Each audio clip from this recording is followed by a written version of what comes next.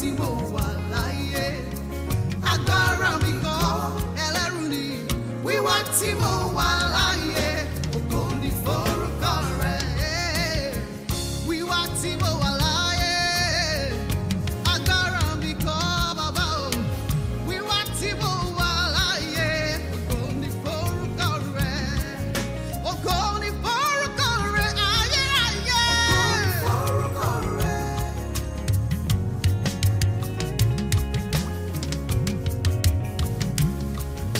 Ògo ni forúkọ bàbá mi.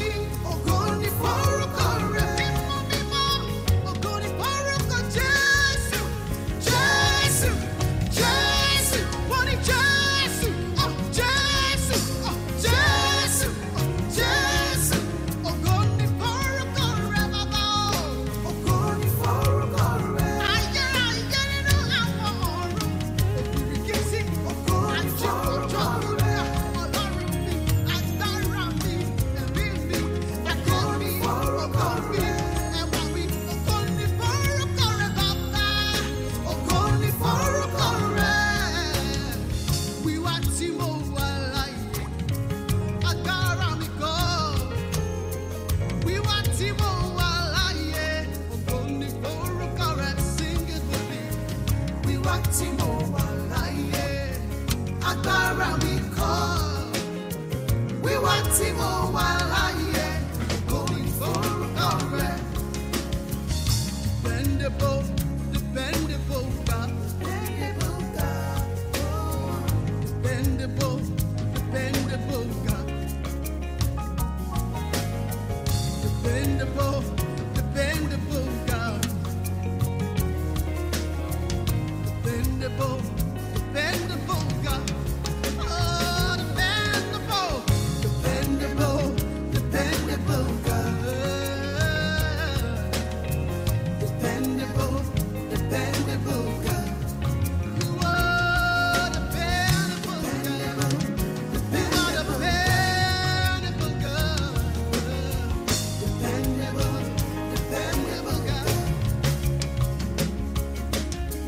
Reliable, reliable God. I depend on you totally. Totally, totally, totally. Be alone can be wrong. Be alone can be wrong. Lay it Jason, Jason. Reliable, reliable God. You are reliable God. Reliable, reliable God. Reliable, reliable God. Reliable, reliable, reliable, reliable God.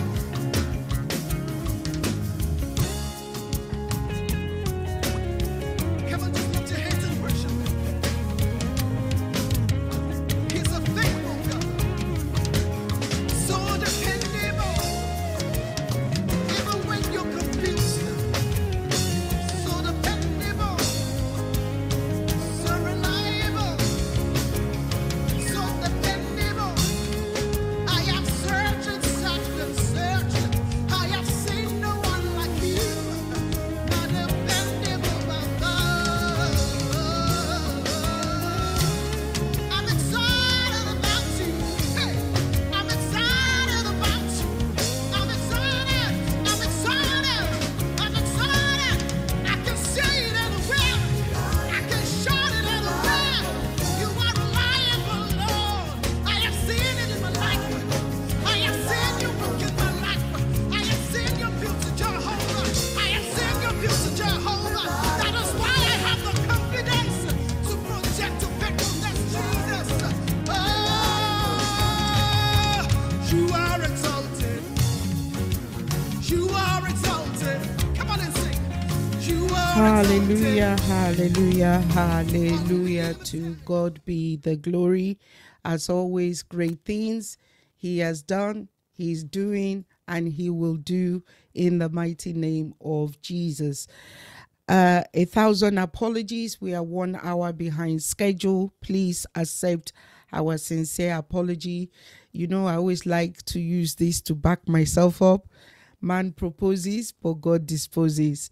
We tried, we strive, but time and chance happened to them all. The one that happened to us today, it was not as we planned. But in all things, we're giving thanks to God. We're here. We overcame. We conquered. We pursued.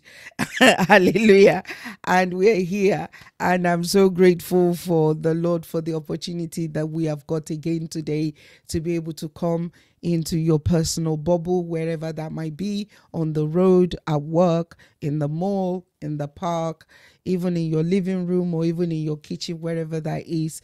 We're saying thank you. God bless you. Auntie Cecilia, God bless you, ma. Good evening. My faithful auntie, God bless you, ma.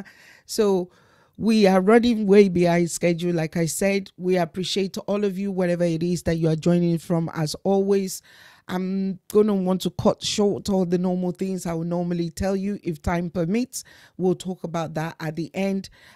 So I want to hand over to Pastor Laide as we go into the next segment of confronting opposing isms. So again, please bear with us if you're just meeting us for the very first time. There are different aspects of the isms that Pastor Laide is taking one at a time. So if you want to see the others, there is opportunity for you to see that. Today, we've put an end to materialism and we're moving into maybe secularism or racism or both. I don't know what the 1 hour will entail, but we're going to try. And let me just assure you again, if the Lord wills and he enables us, Pastor Laide will be here on Friday to also continue. So what we don't finish today, we can jump on to it on Friday by the grace of God. And as always, you can always catch up on all the other isms or even the genesis of it. You can do that on our YouTube page. That's Praying Child Community Channel. And if you just look for Pastor Laide Odusote, everything is ever done on this platform, you will find it there by the grace of God. So that's the lineup. And so I'm going to bring Pastor Laide on board. And here is Pastor Laide. And so we are hoping to do what? To give it a blast. We're going to blast off. We've been trying to blast off for over 1 hour. It didn't happen. So finally, we are going to blast off like the shuttle when the shuttle goes up into the sky. Hallelujah. So good to see everybody. Pastor Laide, welcome. Thank you. Thank you, my dogged sister. Left for me, maybe we'll postpone it till Friday, but Sister Funke said no. No. We will do it. We will do it. We were 20 minutes before time, and we have been battling with the internet and the browser. This time around, it was the browser. Wow. But we had to blast through. And we did. So here we are. Wow. Okay. We overcame. She still insists that we have to do it. So I'm at your service. So we are here. The expectation of the righteous shall not be cut off. We are expecting and we are going to be fed by the grace of God. So over to you, sir.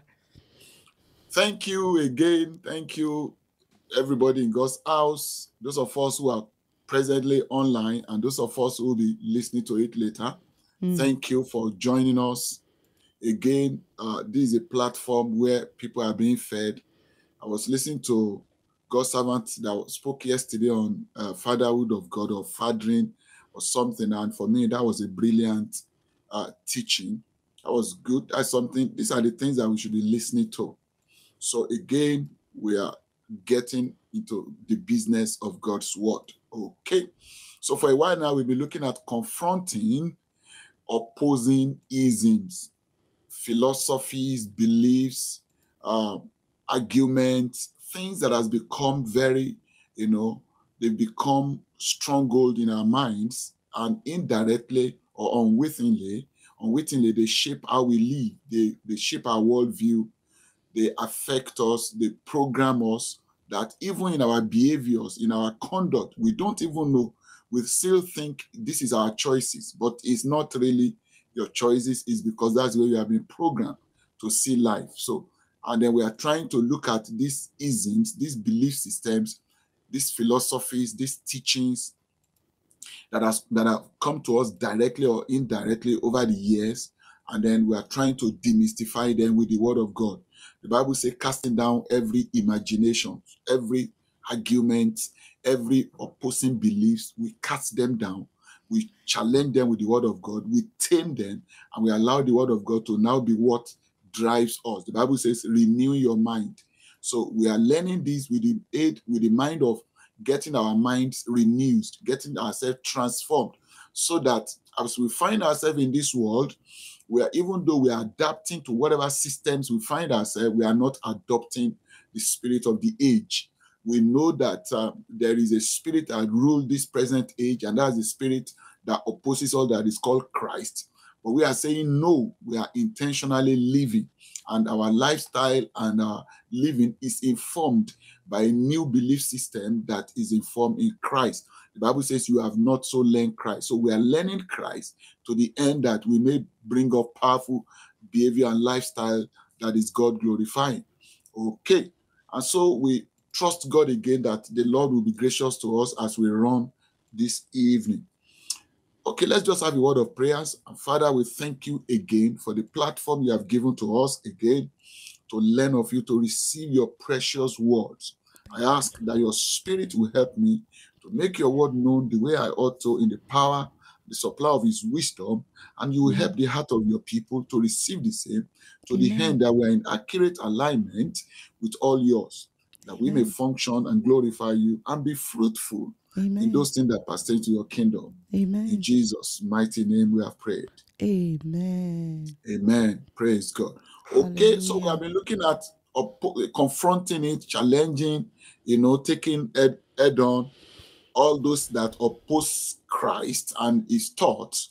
And the way we do that is as we take new form of truth inside us. So we have looked at narcissism, which is love of self, and we have broken it down. And I think each and every one of us will need to listen to this message again. We have looked at narcissism. We look at materialism on Monday, I think some part last week. I just want to say one or two things about materialism. It's always good that we remind ourselves. In fact, one of the things I've said on this platform is that there is no new truth anywhere. Whatever we are hearing now is what was taught yesterday, as long as what we are teaching ourselves is the truth. And the way truth gets to us is repetition. We remind ourselves, we constantly, from all angles, we remind ourselves and we get stuck in the truth. Okay, maybe we should just start with Matthew and chapter 6. Matthew now and chapter 6. So we've looked at materialism as to matter being everything, money and all it can bring, being everything to man in terms of what defines our worth, what defines meaning for us in life, and the goal of our existence. And what we are saying is that while matter is given for us to enjoy, we thankfully receive these things, and we joyfully enjoy them. But we never make them the end of our existence. Man eats food, but man is not created to eat food. Man wear clothes, but we are not created to wear clothes. Man ride car, we need vehicle to take us from one point to another in a comfortable way, but that is not what we exist for. And so we were not created for matter, or we are not created for money and all it can bring. We are created to have fellowship, relationship with the Creator, to have that kind of bond, God-man relationship, dependent relationship, fellowship with him, and then we are receiving of his nature. We are sharing of his life, partaking of his life constantly in fellowship, so that we may govern his creation to the end that he has in mind, and he takes all the credit at the end of the day. These are the things we have discussed. And we say that after the fall, error came in, the distortion entered into man, so the means has become the end of his existence. And we are saying we must confront this as saints of God, even though this is obtainable in the world. We're saying for you and I, it's going to be no. We're not going to be, naive in the issues of life. We are not just happy. We don't have a happy-go-lucky attitude. We are circumspect. We are decisive, and we know the reason for which we are here. We are saying the reason of us is to glorify God. God is the reason, and God has revealed himself in his Christ. So Christ is the reason. Instead of matter, it must be God all the way for us. So that's what we have said, the summary of what we have said so far. We have said that narcissism, which is love of self, take advantage, that root, now says that you must worship yourself with matter. So everybody define themselves and have sense of what in whatever they have and whatever position, and we are demystify all those things. Now let's move ahead in materialism. Just say one or two things, and then we quickly run to secularism. Okay, so Matthew now and chapter 6, let's see where I start from verse 19 now. Let's give from verse 20. But lay up your treasures in heaven, where moth nor rust does not corrupt, and where thieves does not break through and steal.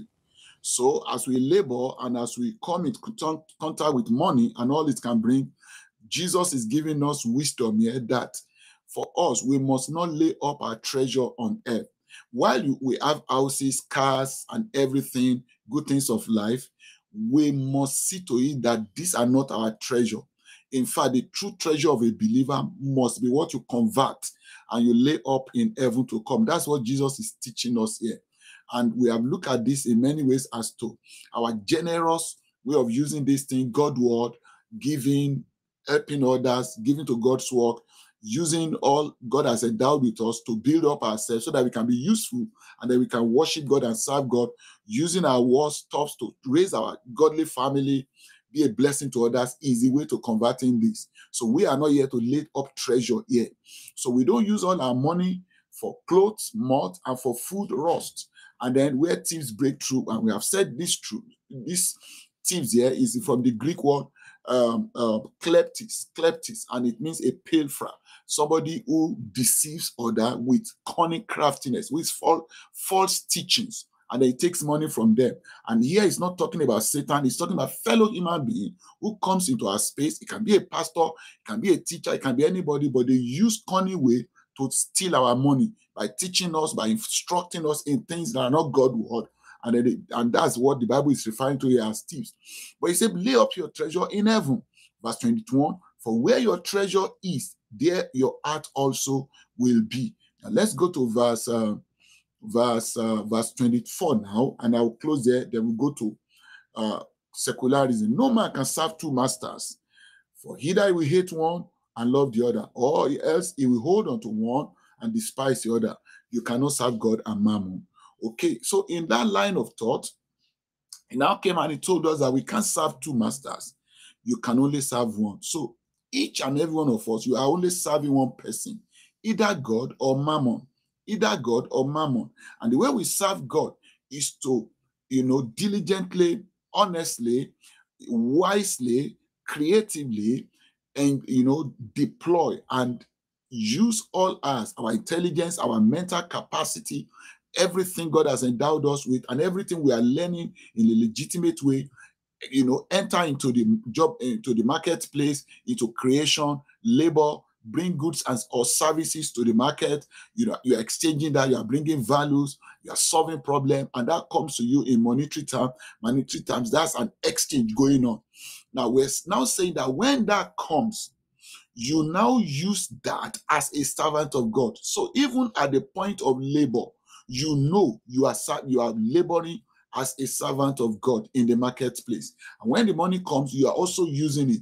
But beyond just meeting our needs, we are using the money to lay up treasure for ourselves on the other side. Else, anything contrary to this will mean you are serving money.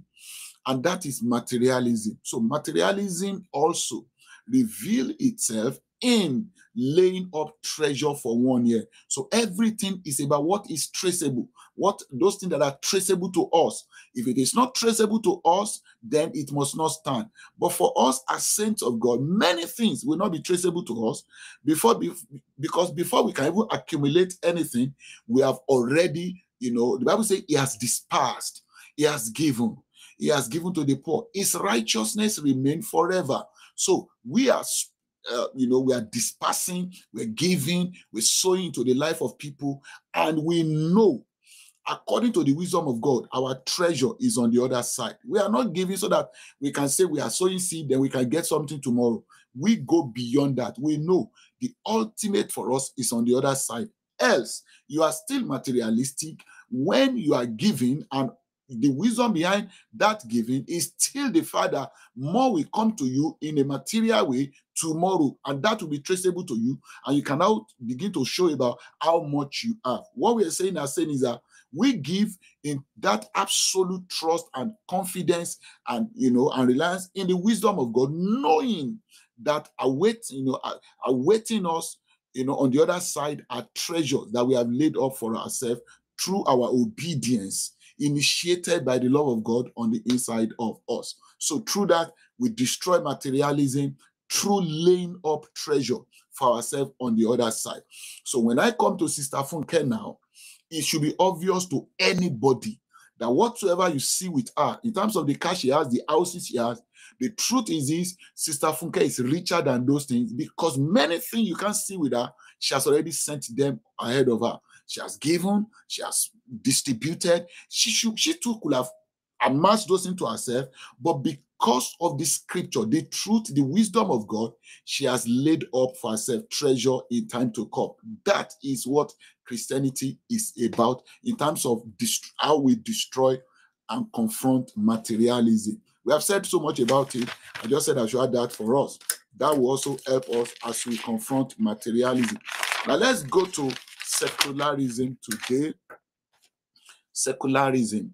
Now, secularism simply says there is a definite division or a divide, a line of division between things secular and things spiritual, things religion, or things religion. They are definite, separate. In other words, religion, spiritual, everything must be relegated to religious circle. And when we take things secular in terms of marketplace, education, and other stuff that has to do with our commonplace, pleasure, sports, those things are secular, and you must not bring religion or anything that has to do with spirituality to that angle. So both of them are completely separate. In fact, we take that to now talk about separation between state and religious institution, and I will come to that. So secularism is an ism that says both of them do not overlap, and there is no junction where they meet. So a secularist believes the consciousness of God and deference to God must not be brought to the marketplace. Let it be, you understand, limited to religious environment, and let it be, limited to spirit when you are discussing spiritual stuff. Now, that looks simplistic, it looks innocuous or harmless, but I think this is serious problem to man. And I think this is a major reason why our societies, our culture is sliding into all manner. When you look at a lot of problem in our society today, devices, breakdown on value system, morality, we don't really exalt or uphold virtues anymore. Then you find that it's many of those things that we have said over the time, and we are not harvesting the fruit. Recently, Canada said that there will be strict laws on use of guns, and then no more holding of gun, you having license to gun and things like that, just because of what has been happening in the US. And I always felt that, I've always believed this, that a time is come with all this, our extreme libertinism, we're just liberal, we're going to destroy ourselves. Because man, without boundaries, without really operating under holistic truth, we might think that we're exercising our freedom, but freedom that doesn't have restraint, that doesn't have moral boundaries, ultimately is bondage. The truth is, man is not ultimately free. We are in bondage to one thing or the other. We are servant to something. It's either you are servant to the true God, or you are servant even to yourself or to your appetite. Now, being a servant to oneself or to one's appetite, ultimately is destructive. Not only will you destroy yourself, but you will have destroyed many on your path. That's why truth must be absolute. And that's one of the last things I'll be talking about today, relativism. So secularism says teachings about morality, about religion and spirituality, everything must be relegated to religious circle, and don't bring that to secular environment. But what we are saying, and we read in the scripture, is that it's no for us as saints. So the saints of God, the Christians, must be sensitive to what secularism is. Not just that, but even as Christians, sometimes we inadvertently preach or practice secularism because we don't consciously allow the Christian life to shape us in the marketplace, which is a form of secularism. So we see Christians who go to church, they go to church, they learn this, but it doesn't reflect. We are not consciously bringing to bear the teachings of Christ, the life of Christ, to shape us. And for me, that's a form of secularism. Even though you claim you don't believe it, but your lifestyle doesn't showcase that. So what we are saying is that for us, this isms is not complete truth. For the Bible tells us all your involvement must be done with this, doing all things to the glory of God. 1 Corinthians 10:30 says, whatsoever then you do, brethren, in words or in deeds, whatever, anything, do all to the glory of God. Allow your allegiance, your vertical relationship cultivated in your fellowship with God to dictate and rule your heart in all your marketplace involvement. You see something, the reformers who are, they were so critical to the birth of civilizations as far as Europe and Western world is concerned. They knew this. And so they taught the old saints of those days that their workplace life must be shaped by their life in Christ, must be shaped, must be dictated, and they must see that all their work environment is as spiritual as going to church. Not in the sense that they are spiritualizing the environment, but they should know this, that nothing itself is secular. Everything must be done as servants of Christ. That is what these people taught. So there was no boundaries as far as they are concerned. And that means a Christian can readily allow his position in Christ, the new realities that is found in Christ, righteousness, holiness, sanctification, being justified, in terms of his personal allegiance to God, should regulate how he operates in the market. For instance, I can't steal the consciousness of the fact that I am a child of God, I'm a Christian, necessitate and regulate my heart in the marketplace, in the way I walk. So you see, Christian life destroy the philosophy of secularism, because in my practice and obedience to Christ, I just found that there's no zone or in all my involvement or our involvement where Christ is not the Lord. So for us, the marketplace is not different from when I'm going to church. It's the same. But when I go to a fellowship with other saints, I don't take that in quote, as a spiritual thing, then when I'm going to my work, is a carnal thing, is a careless place, and I can do anyhow. No. To us, the same spirit that rules our involvement, our heart, as we go to church in fellowship, is the same spirit that rules our heart as we interact in the marketplace. Let me show you something. So many scriptures we can show ourselves, but I don't want to spend so much time. Once we get the foundation, we get the understanding, then we can move to the next. Okay. Colossians chapter 4, verse 1. Look at what he says. He said, masters. Here he's talking about Christians, masters, Christian employers. Give to your servant that which is just and equal. In other words, pay your workers well. Be fair in your payment, in your emolument, in your salary payment, knowing that you also have a master in heaven. That's a spiritual relationship, because that's not obvious to nobody. That's your spiritual connect with your master in heaven. So he's saying your relationship with your master in heaven should regulate how you deal with your workers in the marketplace. So with this destroys secularism. So for us as Christians, there is nothing like secularism. All zones of our involvement must be done as servants of God.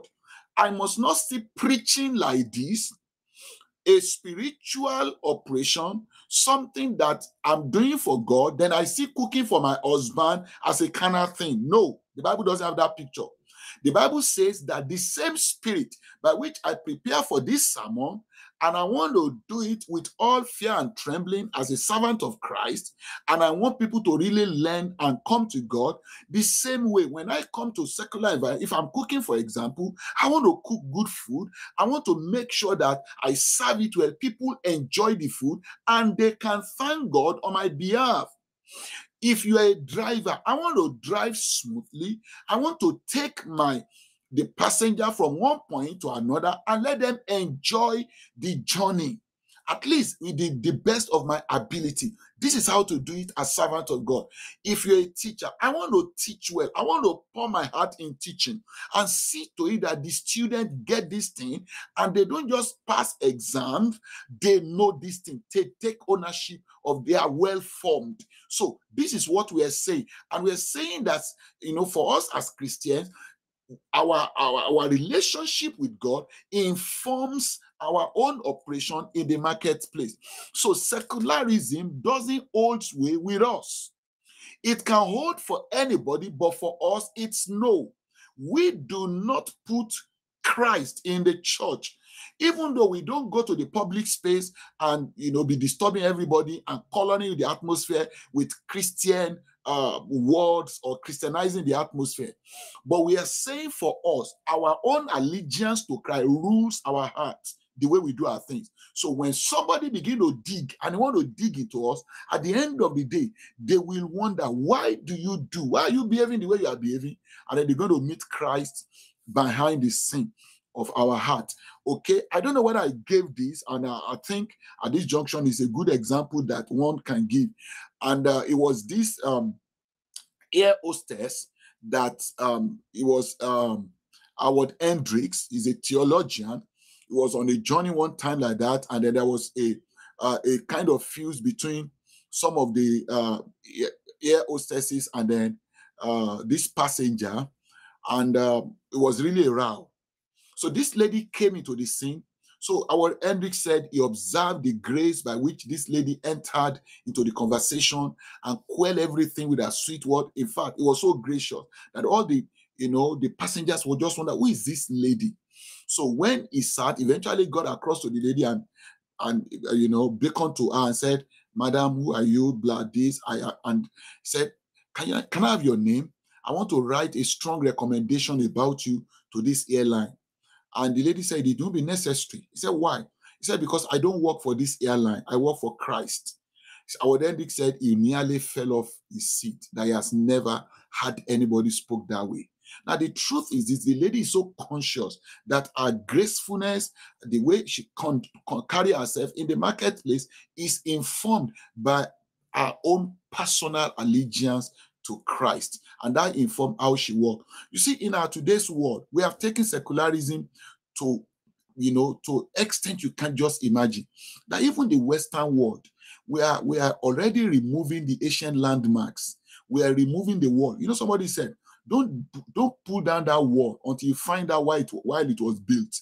We're pulling out everything. We told our children no more anything about Christ or Bible in the school. We're removing everything, Bible in the marketplace. Yet, the foundation of many of our countries, Canada inclusive, US inclusive, even UK, a lot of many of our institutions were built on Judeo-Christian truth. And we are removing everything today. Only God knows in the next 20, 30 years, the damage we are doing to ourselves today. You see, we think we are clever. We think we have arrived. But we have forgotten how we got here. The values, the life, the allegiance that shaped our fathers, we are putting everything. Those guys said, in God we trust on our currency. At least as far as US is concerned. We are now saying, no, there's nothing like that. All this Jesus thing, all this, we are so full of ourselves. But you see, our Lord is gracious. I know there are still many, even in the same system, who are saying no to this, who are saying God will just have mercy on us. And I think God is having mercy. Lastly, on secularism, let me just bring this, and then we go to racism. So all these ones that we're saying no more Bible in our schools, no more mentioning Jesus, no more mentioning anything. At the end of the day, you see, it's not just about religion, it's just about Jesus that we don't want in our schools. Because ultimately, reality and truth is still around Jesus. You see, people can even call any other religion. There is no offense. But when you go to Jesus in the marketplace, everybody is just on edge about they've come again. But the truth is, it's not that we have come again. We have always been here. Even the air you are breathing is the same Jesus that is sustaining it. It's just that Jesus is gracious. You understand? Okay, so these are all the truth that we should know. So all these, no more Bible in our schools, no more Bible in the public place, no more Jesus, everything. Well, we can say all that, but I think ultimately it's not for our common good. But for those of us who know this truth, even though they tell you don't bring Bible, thank God for smartphones, thank God for everything that God is allowing technology to bring, that our children can still, in a way, still be filled with the knowledge of the truth. Because for us, there is no zone where Christ has not declared himself the Lord over our lives. And I want to say this as I close. The truth is this: we cannot legislate morality. We cannot legislate the conversion of heart of anybody until a man lives in allegiance to a transcendent God. And that shapes all his operation. Our society will conk. We'll just find that we're doing havoc to ourselves. Many of these, our children that are misbehaving, can we imagine that we have taught them, given them the knowledge of God, the fear of God, good conscience towards God, beyond even what the society is now using strict rules to tame us? We'll find that a lot of these things will not be needed. So for us, there is nothing like secularism. It is Christ all the way. Let's close with Ephesians chapter 6 on that, and we go to relativism. Ephesians 6 and verse, let's go from verse 5. It says, servants, be obedient to them that are your masters according to the flesh, with fear and trembling, in singleness of your heart, as unto Christ. See it? Employers, respect your employee.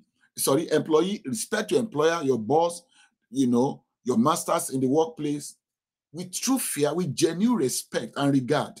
He said, as unto Christ. You can see it. So Christ is not relegated. This is not just something morality. It is a pure heart of worship in the marketplace, shaping the heart of the saints.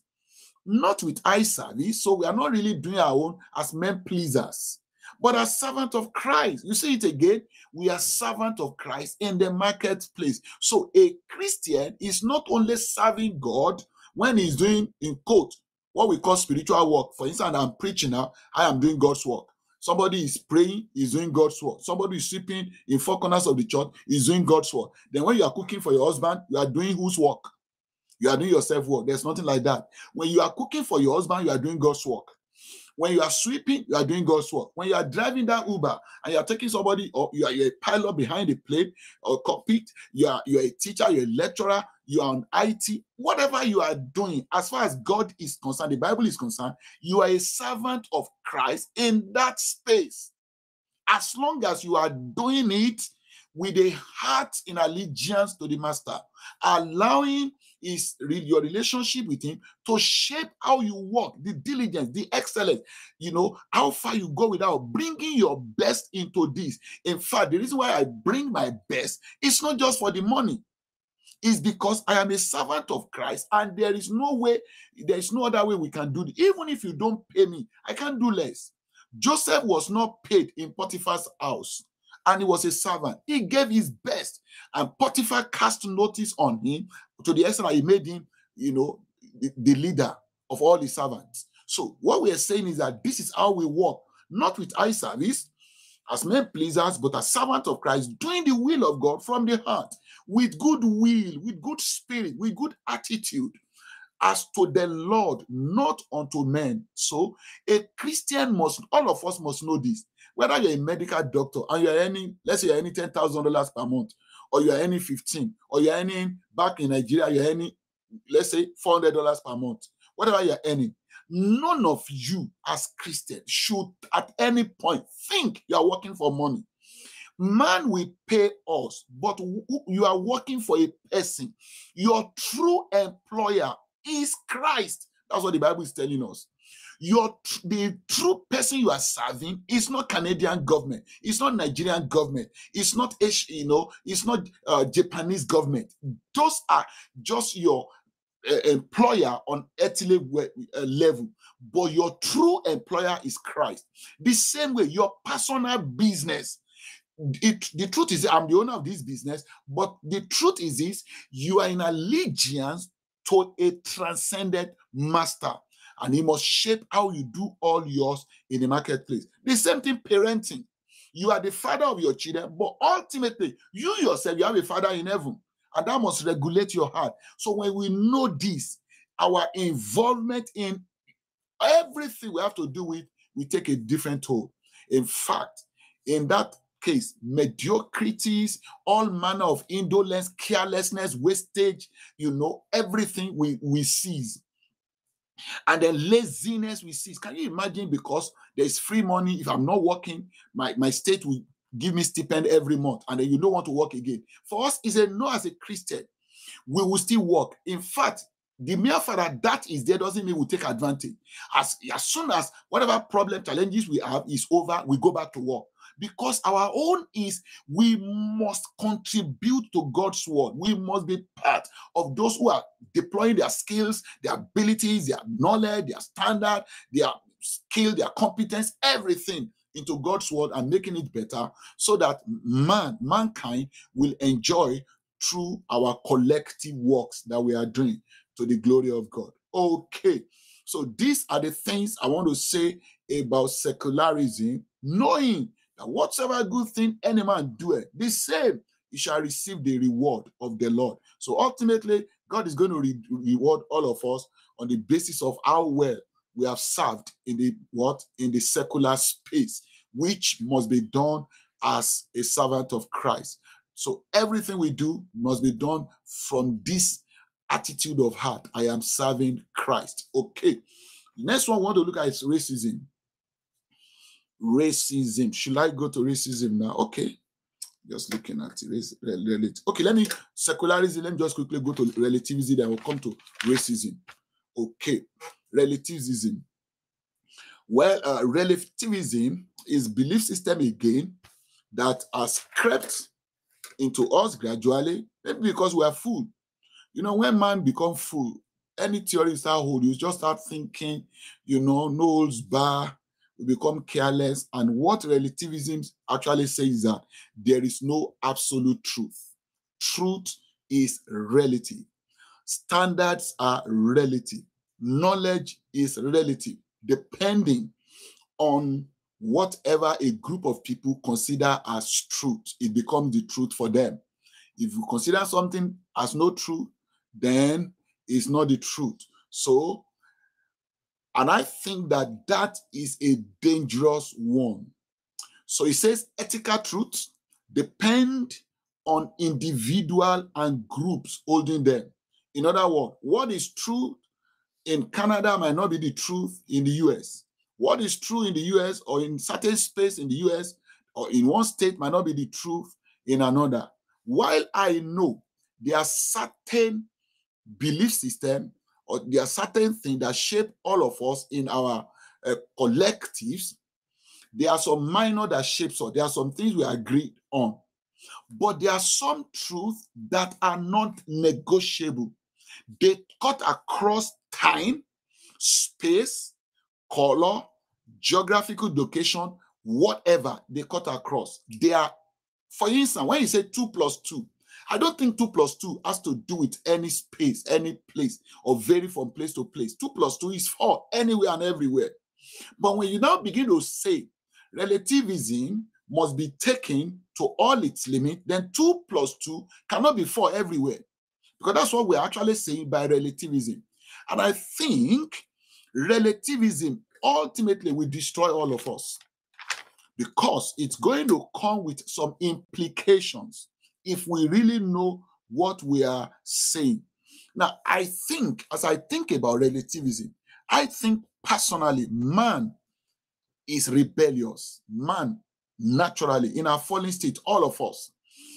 And even in the best of our societies, what has helped us to have good society is strict rule of law, strict one, strict measures, good policing that is there, keeping all of us in check. Otherwise, the whole society will break down.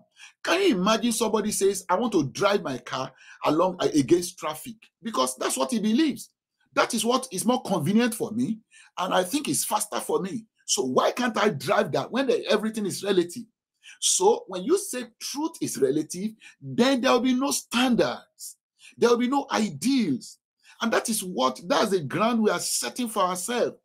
And for me, and from the Bible, you will see that is dangerous for our collective. In fact, no society and the whole globe cannot coexist without absolutes. Do you know that even in natural laws, there are absolutes?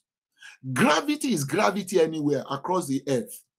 Why don't we change? Why don't we bend it for ourselves that gravitational force in Nigeria will not be gravitational force in another place? If gravity maintained the same, if frictional laws, frictional force, law of momentum, and all the waves and all the electromagnetic laws that guides all the wave theories that we are discovering today, if all of them are absolute, and it's on the absolute that we're able to have our science and we can have our technology, why then do we come to certain truth that helps our togetherness in terms of moral boundaries, and we begin to say that there is no absolute truth?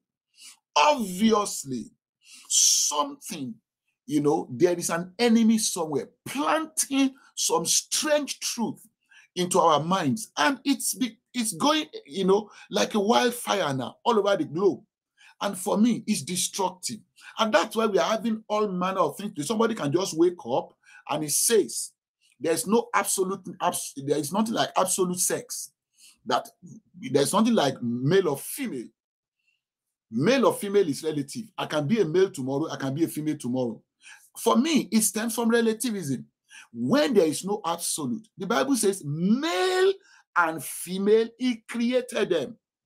Created he them. Even in the animal world, you will see a lion and a lioness. You will see male lion, female, male goat, female. But when it comes to man, truth is relative. So we now begin to have sexes of different shades. Is that the way we should live? I think it's not just about the sex. It's because originally we first lowered the standard by saying that there is no absolute. And so we're going to take this into different aspects of our lives. And for me, if that is what we believe, then somebody can wake up tomorrow and say, I feel like killing somebody, and take a gun, I kill. Why must we jail the person? Once we have said that there is no absolute truth. If somebody says, I want to buy something and I don't feel like paying, then it should be right because it doesn't feel like paying. Why must he pay? When truth is now relative for all of us, when my truth is the truth, then there will be no standard. So, but the Bible did not hold that for us. Truth, falsity, right or wrong, standard of procedures of things and justification must be absolute. There must be definite thing called good, and there must be definite thing called evil. But where we cannot differentiate between good and evil, and we say that we don't even know what good is or evil is tomorrow, then society is going to self-destruct. And we are seeing all manner today. We're seeing many things strange. You know, the last time one guy took gun and killed about 19 kids. You know, when the president of the US, Joe Biden, came, he said this is one of the things he feared most as to doing, coming to address the whole nation as to another gun, another person killing spree. Somebody take gun and they begin to kill. He said this is another thing he doesn't want to do.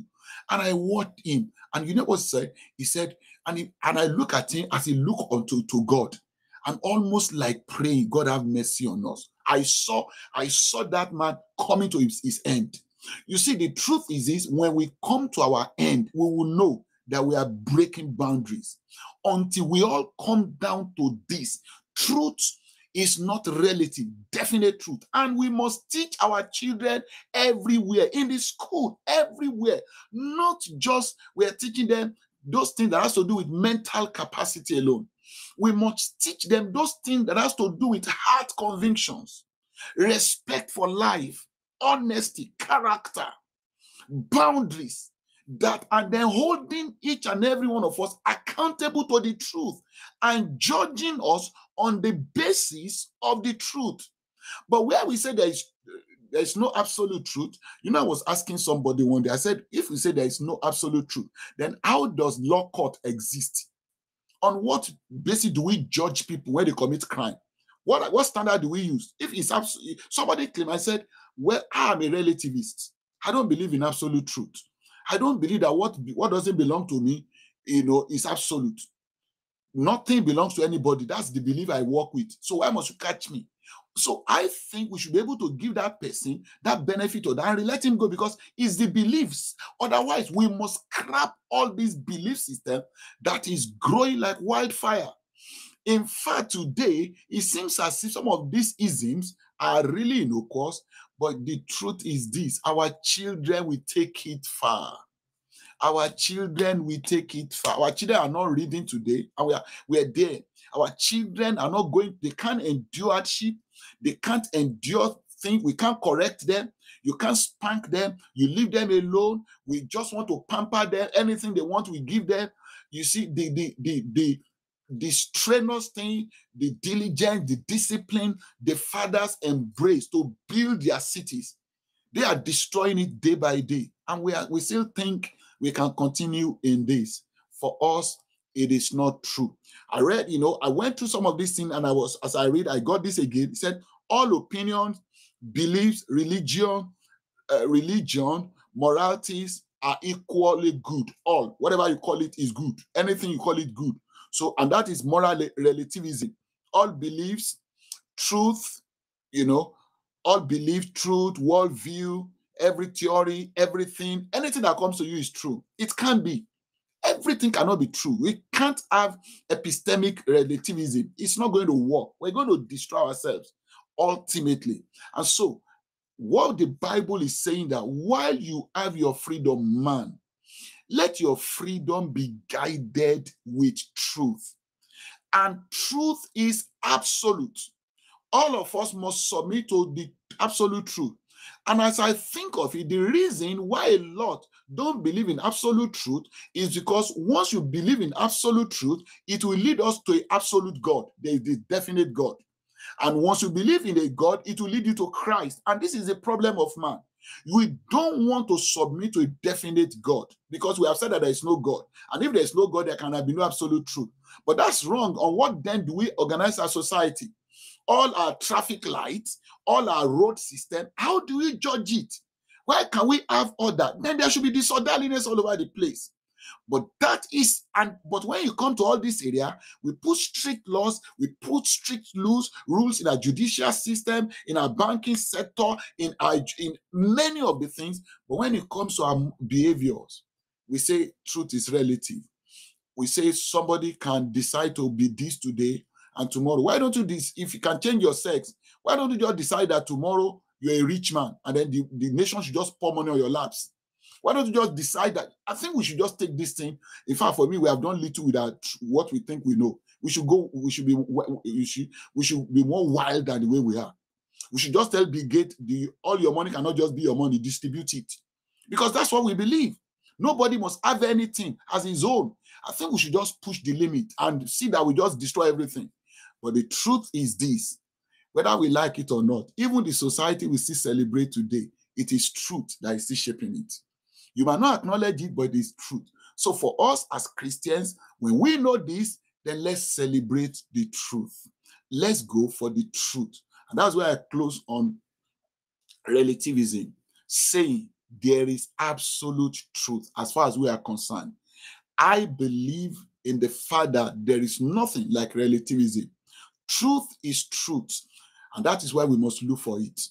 And Jesus said, I am the way and the truth. So by the time you start searching for the truth, at the end of the day, at the end of all your search, you're going to meet Jesus there, waiting for you all along. I've always been the truth. It's just that you never acknowledge me. 2 Corinthians chapter 13, verse 8. 2 Corinthians 13 and verse 8. It says, for we can do nothing against the truth, but for the truth. There's nothing you can do against the truth. You see, truth doesn't bend for anybody. Even if you say you don't agree with the truth, truth is relative, he won't fight you. The only thing is that truth will tell you, you have done injury to yourself, you will reap the harvest. Truth doesn't fight nobody. Truth is loving. But the only challenge is that you will destroy yourself if you don't acknowledge the truth. So, submitting to the truth is the only wise way to live our lives, to live well, the only way. Jesus said, and you shall know the truth, and the truth shall make you free. So, it's better we treat our children the truth. I was talking to my son one day like that. He had a row with some of his friends that, he was, for a while, he was living with some of his friends, and then they misuse his things, like that. Some of the tools he was using for his business, they misused it. He spoke to them, and then he repaired it. He bought another one, and he was having those challenges until it was pushed to the wall, and then he just, he fled up, and he spoke to them, and he told me all that went, and I said, I agree with you. I said, but the truth is this, while I agree with you, the way you behaved is unchristian for me. Christianity doesn't permit you to go to that extent. You didn't show love. Yet, yes, you don't like what they did, but is that the way truth will behave? Truth says this is the way we behave as Christians. So when we finished, he said, I'll go and apologize. I said, that's the way truth works. What we are saying is that there is what is called objective truth that is beyond just, what we see. 2 times 2 is 4. There is objective truth that must shape our heart. And we must not take our freedom to destroy truth. You see, our children must grow up to know what is called respect, to know what is called honor, to know what is called, to honesty, integrity, diligence, hard work. They must know all these things. For us to know what is called definite sex, there's nothing like sex is relative. They must know that it's definite. To say all this on the long run, yes, you are free to do whatever you can do, but it won't pay us. We just emotionally, we will be torn apart. We'll be deceiving ourselves with things that will not ultimately satisfy us. Somebody said, I believe in freedom to tattoo my body, and it takes tattoo to its limits. It takes, body implant to the limit. Why not do it? But you see, the truth is this: all things must be done with moderation. That's the truth. Somebody says, it's my money and I can buy any clothes I want. Truth says yes, but truth says do all yours with what? With moderation, with temperance, with self-control. So at the end of the day, whatever freedom we have, truth says, are you sure this is all the truth that regulates you, or there are still more truth you are ignoring? Any one of us that will not absolutely, will not uphold absolute truth, at the end of the day, ultimately you will go behind the bar. You just find yourself behind the bar. You don't believe in absolute truth. So why must we say somebody is raping? Why should we say somebody is sleeping with a minor? Because he's a relativist. He says it's relative, anybody. But you see, that belief system sometimes it seeps into people, and they don't know when they even cross the boundary and to begin to be, to practice what they should not practice. See how many celebs are behind the bar today, languishing in prison because of no moral restraint. We blow we blow it. We take our freedom to whatever extent. You take advantage of the minor. You're a pedophile. You do all manner of things. And the truth is this: if you dig into many of us, we are playing with fire. We are not holding truth. We are not accountable to the truth. Let me say that no matter who you are, no matter how rich, no matter your position, no matter your possession, you must hold yourself, you understand, accountable to the truth. Let the truth regulate you, even when no man can see you. Don't break the truth, regardless of the freedom, and don't allow, you understand, all this newfound freedom, all these new age realities to shape your heart. It will destroy us on the long run. So I don't think I'll get into relativism today. I'll just to racism. I'll just close on this. Let me just read through scriptures, and I think I'm done with this. Okay, look at it again. Romans and chapter 1. So for us who are Christians, there's nothing like relativism. The Bible tells us in the days of Judges, the Bible said, and there was a time when there were no kings in Israel, and everybody did what was right in their eyes. And it was chaos, no progress. Everybody did what was right, because that's relativism.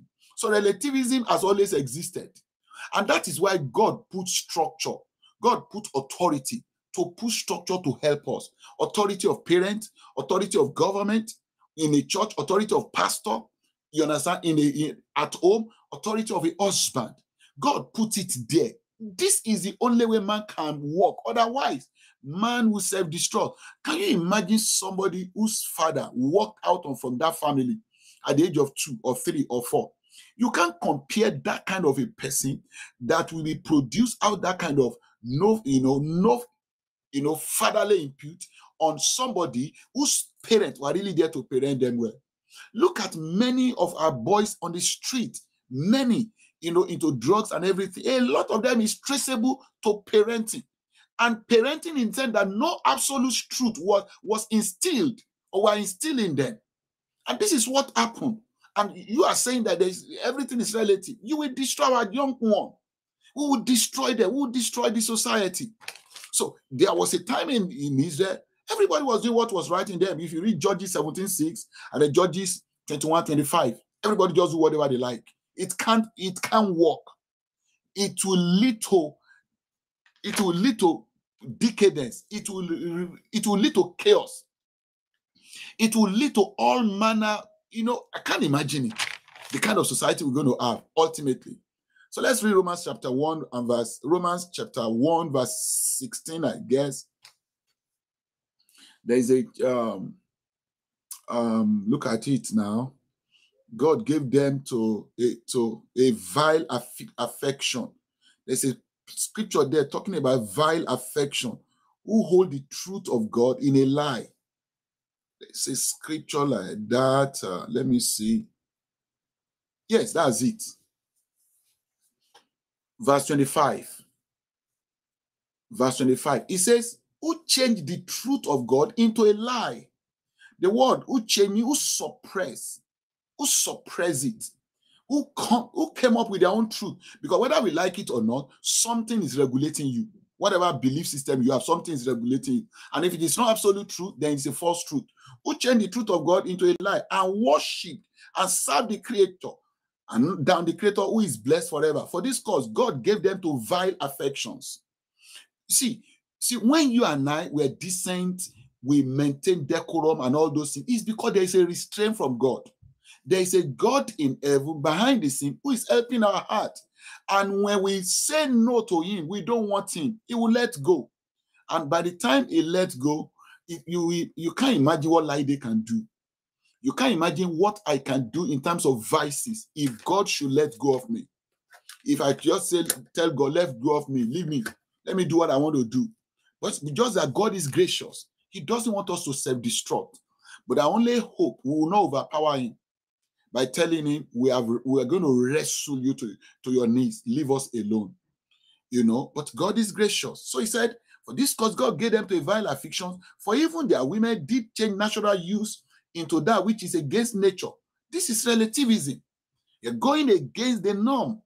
And it's happening in our society, in our world today. And likewise, men living the natural use of women, born in their laws, one towards another, men with men, working with that which is unseemly, and receiving in themselves recompense of their own error, which was meet, which was fit. At the end of the day, we won't enjoy it. And it's not only in this. It can even happen in the church. When the truth of Christ is not taught, we're coming with new truth. And for me, it's relative. We're going to relativism.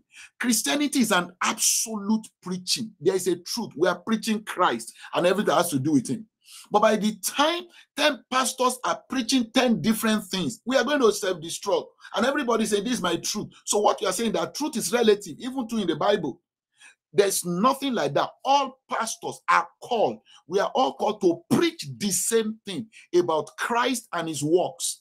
About his Christ, his work in creation and his work in redemption, and how we are being redeemed in him to steward his creation, enjoy it together, and glorify God in all our involvement.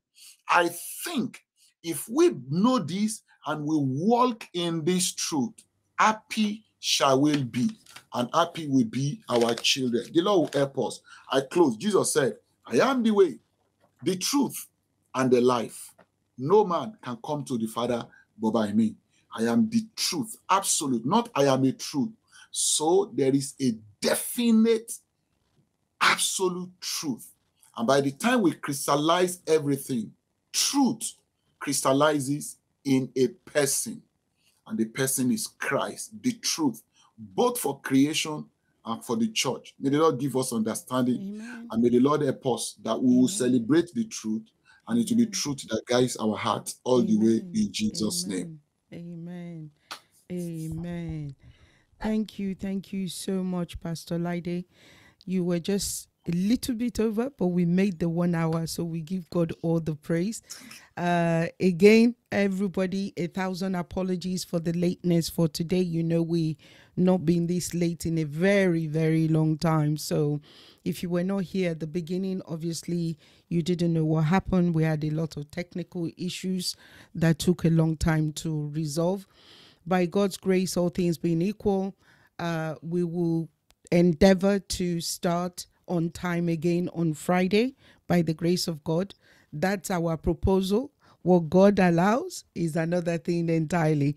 So please, as always, again, one of my favorite scriptures, Paul says, brethren, pray for us. Pray for us.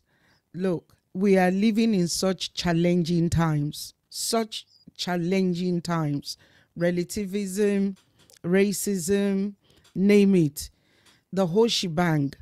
Sexism, it's all out there. But as children of God, I like what Pastor Laide said in conclusion. As a child of God, for me, for you, for our sons and daughters, the gospel, the truth, the good news of Jesus Christ is not relative. It's only one truth. Regardless of who is talking about it, it should be one truth. There's only one gospel, is the news, is the good news about Jesus Christ. There's only one Christ Jesus. So there's no element of relativism. There isn't. But I pray that we will help our sons and daughters to come to this truth, because many of these things that Pastor Laide is talking about, we as parents, I'm not trying to be condescending or put anybody down, is the truth of the reality of life that we live. Many of these things that Pastor Laide is actually saying is more applicable to our children.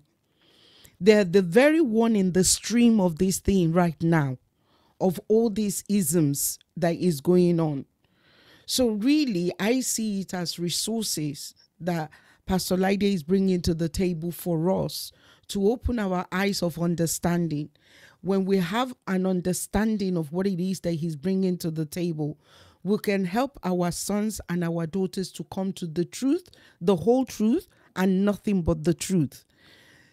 The issue of sexism, I'm glad he mentioned it. I don't know whether you've heard some of these, Pastor Laide. Yes. A few months ago, we have a health service called the National, it's called the NHS Health Service, the National Health Service. They have to be asking men that they are admitting to hospitals now, do you have a penis? And I don't know why you are laughing, Pastor Laide. I'm telling you the gospel truth. I just said man. Do you have a penis and do you have a womb? Something like that. Why? Because of this, fluidity of gender. Because I can wake up this morning and be any gender that I want.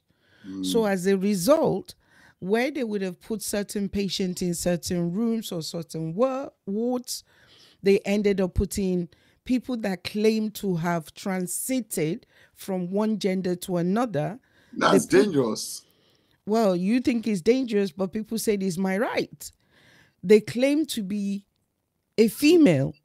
You see? And as a result, the female that were in the wards were getting raped. Exactly what I want to say. You're going to be raping people. They were getting... My lust will make me to go and say now that I'm a female. So I can camp in female camp, and I'll be watching the nudity of people, I'll be watching them. If you're perverted, yes. If you've got a perverted mind, if you're sick. Have you seen any man that doesn't have a perverted mind? Well, I'm here to see one. We undermine man. We undermine ourselves. We actually think that we are more than what we see. There is none of us. You see, man is a puppet in the hand of two forces, the forces of darkness or the forces of light. We actually think we are stronger than what we are. We are not the best of us. It will amaze us what the best man we see in the public, a champion, a man celebrated, what is falling for in the private, what is fighting with, the lust, the greed, the struggles here. It will amaze us. You see, when we are all in shirt and like this, we cover all these things. We look the same. We look the same, but it's not true. Man is man. Man is man. Man is not strong. Hence the reason why I believe David said, deliver me from presumptuous sins. Presumptuous sins, yes. Exactly. Psalm 19. Exactly. Deliver us. So I pray, honestly, mom and dad, grandparents, aunties and uncles, I'm appealing to you. I'm not demeaning your level of comprehension, but many of us truly don't know what it is that our children are encountering, they're struggling with, the challenges they're going through. Me and you, relativism is not a problem. Me and you, sexism is not a problem. Do you get what I'm saying? But these children are in the thick of it. Yes. Day after day, that's why they come and they challenge you when you say certain things. You said there is a God. They said, but can there not be other gods? You said, oh, but Jesus, but couldn't Allah or Buddhists, couldn't they also? And to you, you'll be frustrated. You'll be like, but this is what they're exposed to. When they do religious studies in school, all religion, everything is on the table, is allowed, is acceptable. And, depending on who is teaching it, they can advocate one over the other. Hence the reason I've always said to you, charity begins at home. Lay the right foundation from your home before your children go out. And I've cited many examples that my children have encountered in their RE classes in school. So please, I'm begging us.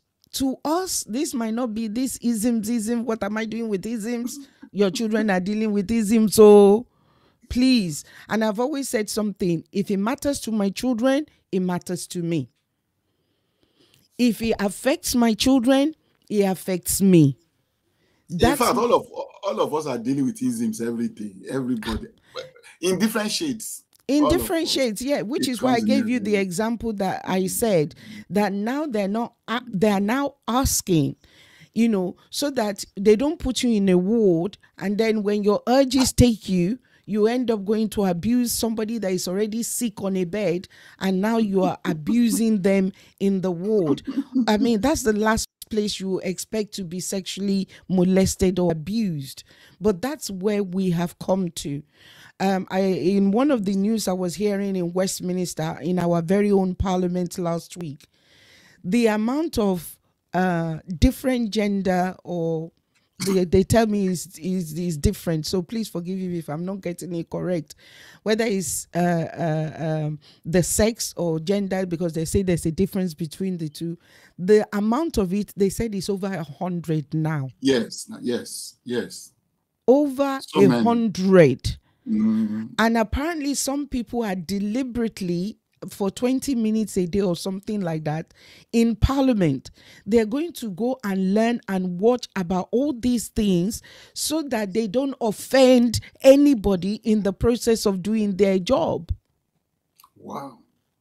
No, that's the challenge man meets. We have created.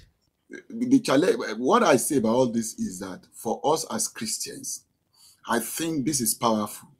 The Bible says, darkness shall cover the earth and gross darkness the people. He said, but arise and shine. In the midst of this is what Christianity is. This thing should happen. It should. It has been happening in the days, in Sodom and Gomorrah, in the Roman time. In Roman time, it happened. It's just that social media and globalization is making things to be more apparent to us. Yeah. It has always been. But my own is that let's know that the kingdom we are, the light in our kingdom is superior. Let's raise our children to be, you see, the challenge, let's not approach this thing from a weak point, from a defensive point. Let's know that we have a superior thing working for us. And we don't fight physical battle. We fight on our knees. We fight with the truth. We do our rugged work, and let's get this. The power of God is here to back us up. Amen. Things will work. Even in the midst of this, our children will stand out as we pray for them, as we do everything. So that's why I don't think that we should worry more about LGBTQ, because there are other things that people do naturally too that is not apparent, but it's as injurious as that too. What of fornication? People are sleeping with themselves without having sex all over the place, aborting and then doing all sorts. For me, these are all different shapes of sexual problems and then different shades of sin all over the place. So for us as Christians, we are calling on God, evangelizing our world, trusting God for more wisdom, more power, because when darkness is here, this is time to shine as light. That's the way I see it. And then holding our truth, holding for the word of life in the midst of a crooked and perverse nations is in the midst of him who shine as light. So that's the way I see this thing. You see, Pastor Laide, you can only shine the light that you have. So the problem is not the problem. It's not the problem. The problem is we are not knowing the truth. So let's teach the truth. So the church is the one that had to wake up. They are exactly. See, the unbelievers are waking up to do the negative. Let the believers to wake up to do the right. Let's not be defensive. Why must you say that somebody should not be a LGBTQ if I want to be? Leave me alone with my life. You do your own and bring the superiority of your own and let people watch us, let people see into our lives and be compelled by a superior power, wisdom, and love to change. That's the way the kingdom of God thrives. Any other method, even if people don't do that, it doesn't mean they are okay. Societal-wise, okay, but for God, there is no difference. As far as God is concerned, there's no difference. See, There's no difference. You used another language, my truth. That's something that I hear that is prevalent in the society again among the young people. My truth. What is your truth? What does he even know? My truth. What does he know? What does he know? What is my truth? They taught him 2 times 2 is 4, and you are saying it's 4 all the place, and he said your truth. When did it become his? Yeah, how can you analyze or prove that it's 4? Like you said, you said it at the beginning. Whether we like it or not, what we claim to be ours was something we were shaped and formed in us. It's not. I can't prove mathematically. I can't prove to you that 2 + 2 is 4. I was taught. I embraced it. And I apply it, and I've always used it like that. Yes. Now, if I was to call a mathematician and say how prove, they probably will be able to prove it. How you can't prove it. You can't prove. You can only prove it in the context of what you have been given to you. Exactly. So you only be plotting 2 + 2 in the context of what has been given. Okay. So there is mom and dad again. I'm appealing to each and every one of us. I hope the meat on the table is not too tough for us. I hope the meat on the table is not too hard to chew. If we are, look, there's forum for, I'm all for questions. I am always all for questions. I've always said one of the beauty of being a Christian is the ability and the freedom to ask questions. It is not a sin to ask questions. It is not a sin if we do not understand. In fact, the Bible even establishes for us in the book of Acts with the Ethiopian eunuch. I tell people, you can be reading the Bible again and again. Look, one of the things I marvel about the Ethiopian eunuch, he went all the way from Ethiopia to Jerusalem to worship. But meanwhile, he did not have an understanding of the Bible he was reading. Religion. He did not have an understanding. He did not. But yet he was doing something that to me and you, this man is Jim. You know, can you imagine? You know, when I taught that a few years back, Pastor Laide, we tried to calculate, if Auntie Cecilia is online, she's going to confirm what we're saying. We tried to confirm the distance between Ethiopia to Jerusalem. Wow. Without a flight. In those days. And the Bible said he had a chariot because Philip had to run, he had to run the chariot. So look at the distance of getting up in Ethiopia and going all the way to Jerusalem. How many months is that? Wow. And yet he did not have an understanding of what he was, because even the place he was reading was about Jesus. He didn't know it was about Jesus, Pastor Laide. It was the interpretation. It was not. So he went to worship somebody he didn't know. He's there now. And that was what Paul said to some people when he went in Crete. He said, you guys, you even worship the unknown God.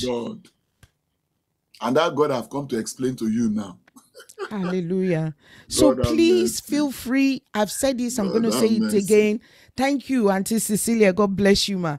I'm going to say this again. If you are any of the things that has been brought to the table, if it's not clear, Pastor Laide is more than willing to help us to go through it, to bring clarity. Because like I always say, the teacher in me, I can only run with what I understand. I can only apply what I understand. If I don't have an understanding of something, I cannot utilize it. And if you're bringing this to the table for your children and they're coming up with more questions or bringing more things that you can't answer or handle, it's absolutely fine. It is not the end of the world. We reach out to one another, iron sharpeneth another, we pull one another up, and that way we are not leaving anybody behind, and we can all progress forward together in the mighty name of Jesus. Again, I think it's a good place to, I'm not, Pastor Laide have done something today. He treated relativism. It wasn't on the post. So the one that is coming on Friday is just opposing isms. So opposing ism. He suggested we put it so we know what we are going to see, and then he skipped it. Because racism is much. And I know I won't finish it today. So I just want to push that to Friday. So that's what you're going to do for me. Before you give me something that goes out, let us know whether it's something our 1 hour can cover or not, so that we'll be able to put exactly what people are expecting out in the name of Jesus. So everybody, like I started saying, please do pray for us. Pray for all the men and women of God that comes to this platform. Pray for my boss and my household. I beg of you. We convert your prayers. I beg of you. Look, we are facing attacks on daily basis. It is part of the journey. And I'm saying, please uphold us in the place of prayer. We need your prayer. God answers prayer. And the prayer that you guys are lifting up on our behalf will surely come to manifestation in our lives in the mighty name of Jesus. So everybody, as always, I'm saying thank you, and I'm sure Pastor Laide is also saying thank you. So everybody, that's Pastor Laide. God bless you, sir, from Canada, by the grace of God, and we're hoping to join him again on Friday in the mighty name of Jesus. So as always, we are saying thank you. I'm saying thank you on behalf of everybody to Pastor Laide as well. We're saying thank you. God bless you. We appreciate you. And by God's grace, we are hoping to be with you if the Lord enables on Friday in the mighty name of Jesus.